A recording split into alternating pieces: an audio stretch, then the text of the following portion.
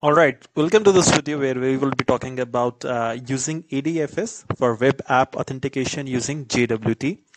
So I'll be talking about the JWT token itself, why it has more advantage over other authentication method.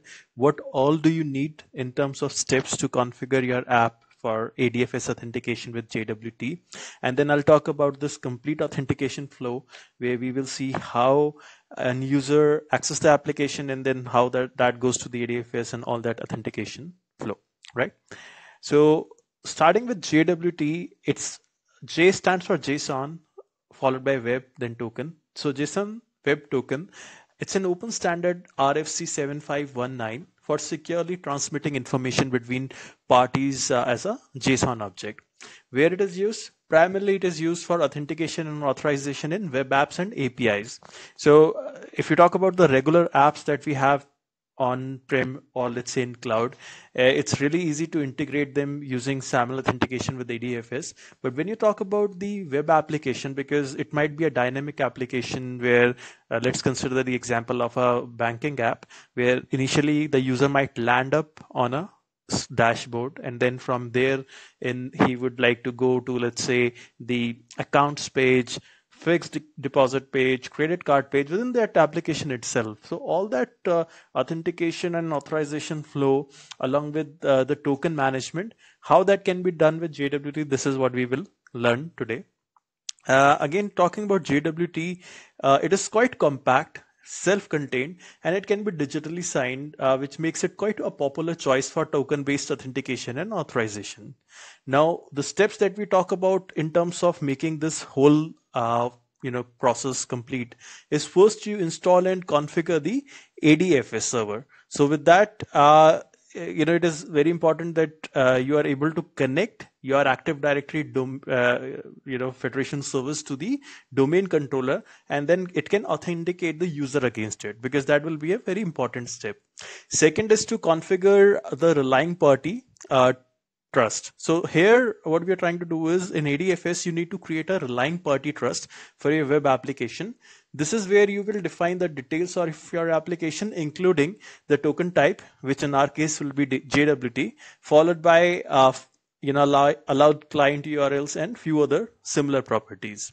The next step for you would be the registration of your application, where you will register your web application with ADFS as a relying party, and you will provide the details like the application's URL, again token format, that is a JWT, and all other relevant settings. Once that is done, we move towards the last step where you do the implementation of authentication. So in your web application code, you will need to implement the authentication logic, where you have to redirect users to the ADFS login page for authentication and handling the response after the successful authentication. How would you also, if I move forward to this authentication flow diagram, there will be a step where token validation would be done by the web app. So all these implementation goes into the fourth step, that is implementation of the authentication, right? Now let's move to the authentication flow. Here, the first step is where user access the website. So when a user accesses your web application, the application in the second step redirects the user to the ADFS login page for authentication. So this redirection is typically done through an HTTP post request containing the necessary authentication parameters.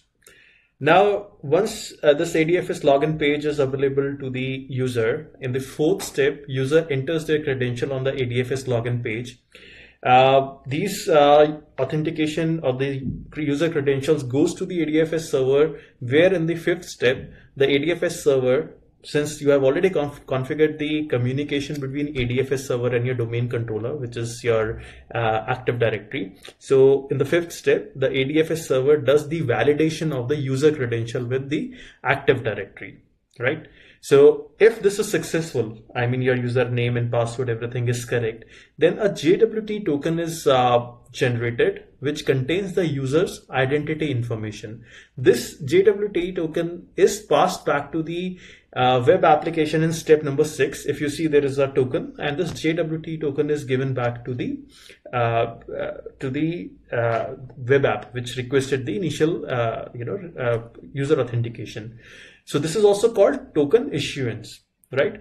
So this is in response to the authentication request which came from the web app itself. Now comes the part where token validation is done. So in the 7th step, upon receiving the token, the web application will validate its signature and other claims to ensure its authenticity and integrity. Here you can use ADFS public key or certificate to verify the token signature, right? Now, once the token is validated and your application can extract the user's identity and perform any necessary authorization check. Here in the 8th step, these authorization check would be done to determine what resources the user is allowed to access. So if I'm coming back to the same example, if this is a banking application, based on the user's authentication authorization information, this web app would be able to know what all pages should be visible to a user. Because let's say if this is not a regular customer, but in fact it would have been an employee of the same bank, then they would have got a very different login page or a different app to altogether. So that authorization is done in this 8th step.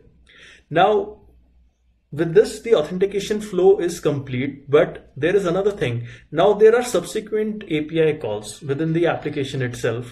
So I mean, once the user lands on, let's say, your dashboard, then user might navigate to other pages like your fixed deposit page, credit card, account statement, and all other different things. So here, since that in the 8th step, you not only authorize the user, but also send back the JWT token to the user, so that every time user now makes another request, he brings that JWT token along. So what happens here, that you can include the JWT token in the request header to authenticate the user. The backend of your web application then can validate the token on each request to ensure the user identity and permissions. So with this, you don't have to go, in a very different manner to get the user authentication done every time. It's a JWT token where on the server side, there are no sessions that you have to create, no sticky session and other requirement. It makes it quite very easy for you to be able to authenticate the user and take through the complete session for the user.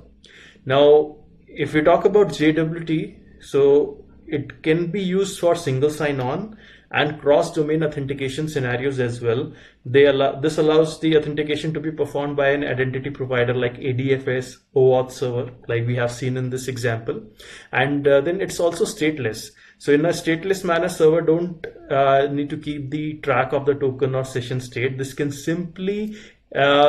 of course simplify the server-side implementation and make it easier to scale. Otherwise, what happens is in an enterprise level, the scaling issue is there when you have to see the session-based cookie or the stickiness, because there are so many session information that the server cannot actually perform, and this is now delegated on the client side because every user for the each single request is bringing the token along, right? Thanks for joining. I'll see you next time.